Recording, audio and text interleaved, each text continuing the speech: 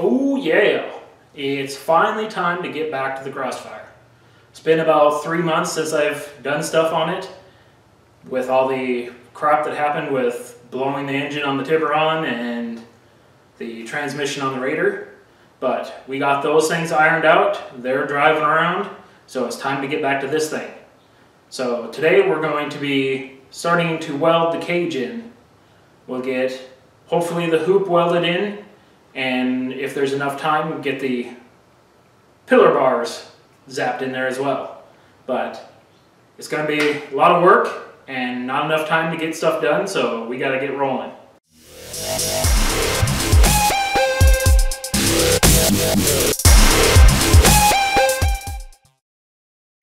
Alright, well, we started off by cleaning up everything. Made sure to get a good sandpaper run on the ends that we're going to weld on. Then we made sure to clean up these pads here, get a good grind on it so we can zap her in. A key to good welds are clean joints, so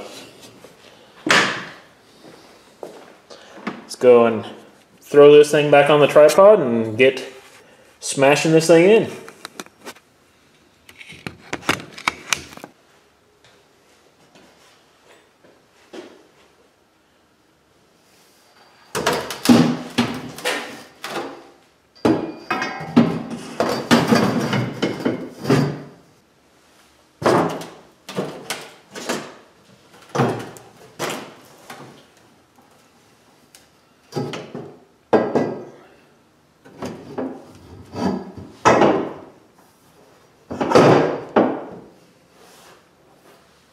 Alright, well, pretty much in like that. Probably see in the back of my, not too bad. But, kind of spread it into place.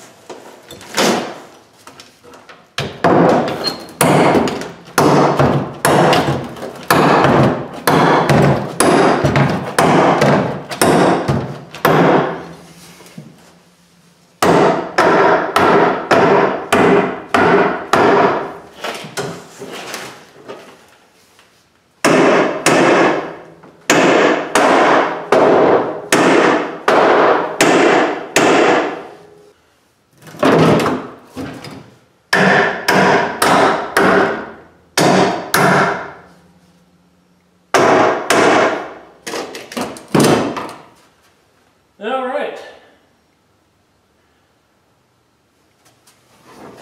Let's get a good measurement here. There's 6 3/8. About 6 3/8 there too. All right.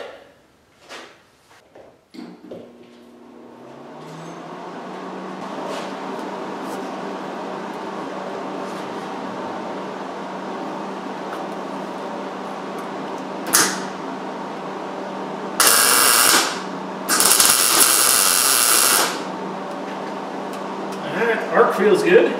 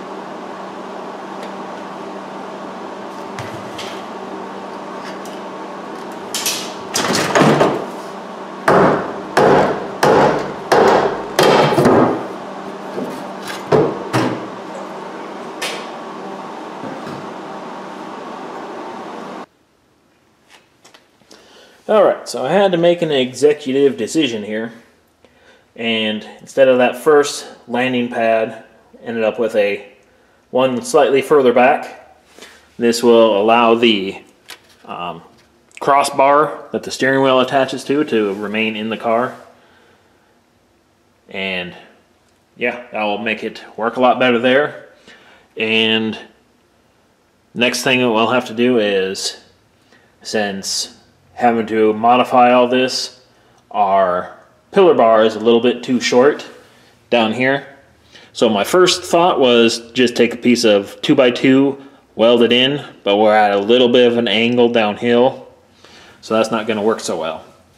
So we're going to have to weld up some little plinth blocks, and we'll be able to call it a day there. Alright, so this is what we're looking at the front. Just making sure my platform is level. See, how is it this way? Looks pretty good. So that's level there. So we'll come in here, we'll tack the plate a little bit here to the pipe, then we'll pull this whole tube out so we can get a good bead around it. It's probably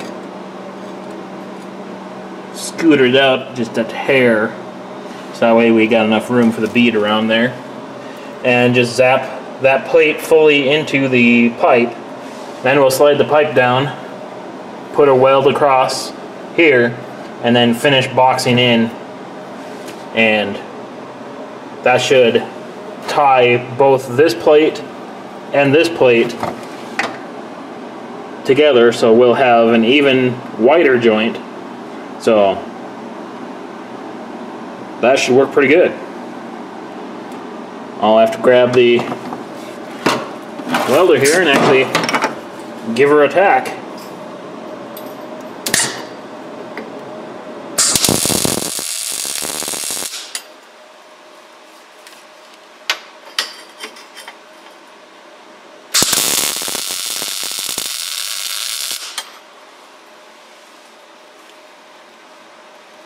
That should do it that.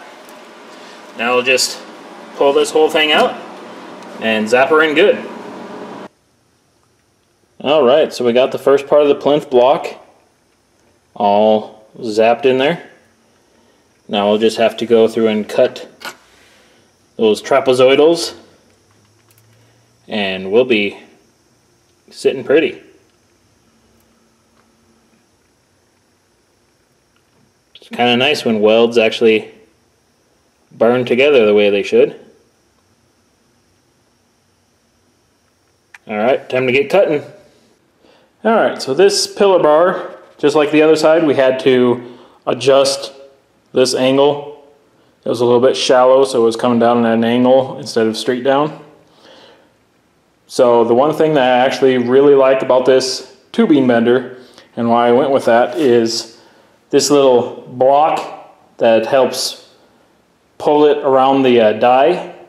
You can leave attached to the bar so you can tweak it in smaller increments, take it out, test it in, put it back without losing where your index was.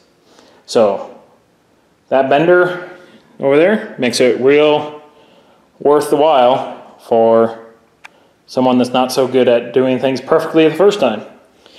But anyways, we got the driver's side pillar bar just about ready to go in, and we'll have to get that zapped up just like the passenger one over here.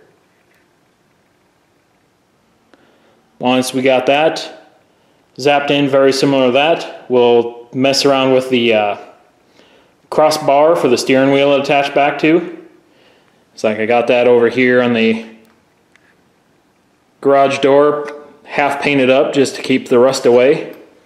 And we'll probably have to modify these brackets on the end.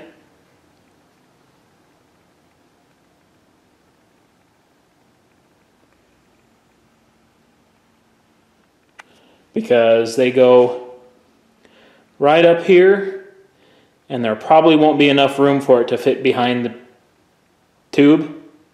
So we'll have to make some minor adjustments. And then we'll get the dash bar in, the windshield bar, and then start dealing with the uprights in the back, and then the crossbars, maybe some footbox bars, pipes that go up to the firewall. They'll help keep the tires off of your feet. Since your feet are right behind the tire, if you catch something really hard, it'll jam that tire up into your footwell. So by putting extra bars in there, you protect your feet. And the less broken feet, the better. All right, our foot pads are in. Kind of all cleaned up. Looking pretty good.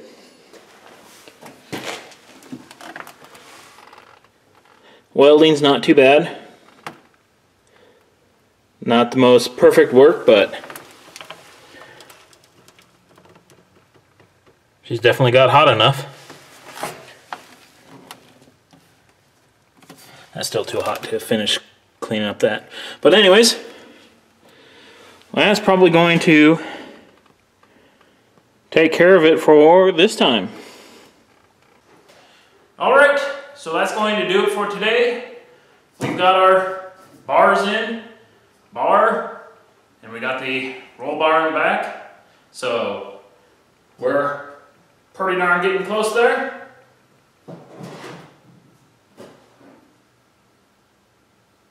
Give or take. But anyways, we'll be taking care of this, and next time we'll be dealing with putting the steering wheel bar back in, and maybe some of these above bars here, some of the crossbars, and see where we're at there. Maybe even get enough time for the rear support. But that's going to be all for this one, and I guess I will see you guys later.